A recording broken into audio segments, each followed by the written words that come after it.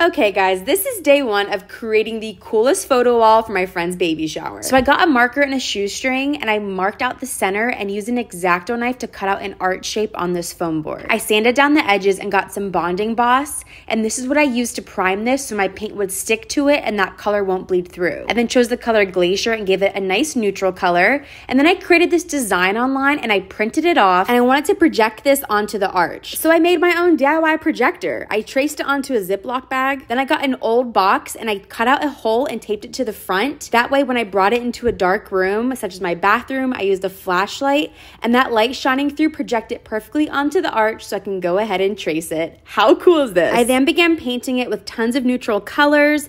I outlined it, I painted some in the middle, and I wanted to make this a really beautiful cowgirl theme for the baby shower. I then stenciled on some lettering, and this is the final result for today. Come back tomorrow to see how I finish it.